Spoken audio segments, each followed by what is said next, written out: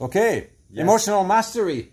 What is emotion? Emotions are our sixth sense. We got five senses that everybody knows, but the sixth sense, the other thing that we can feel, that we can receive, is our emotions. Because what is a happy life? If we have happy emotions constantly, we have a happy life. Exactly. The quality of our life is the quality of the emotions we feel all the time. It's as simple as that. However, where did I learn in school about healthy emotion and how to manage my anger and my sadness and my happiness?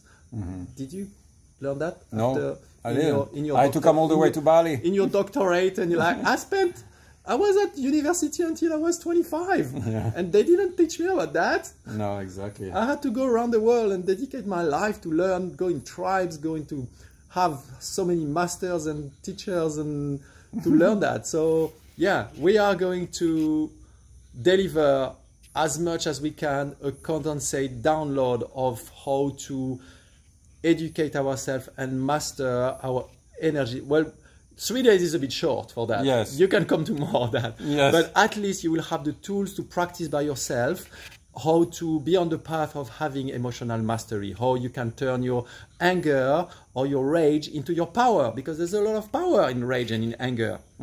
And if we block our anger and our rage and our power because someone gets hurt, then we also block our power. So it's very important to know that. It's very important to channel it in a way where no one gets hurt, so we can like say yes to our power without having anyone being hurt by it. That's just an example. That's just an example. There is much more.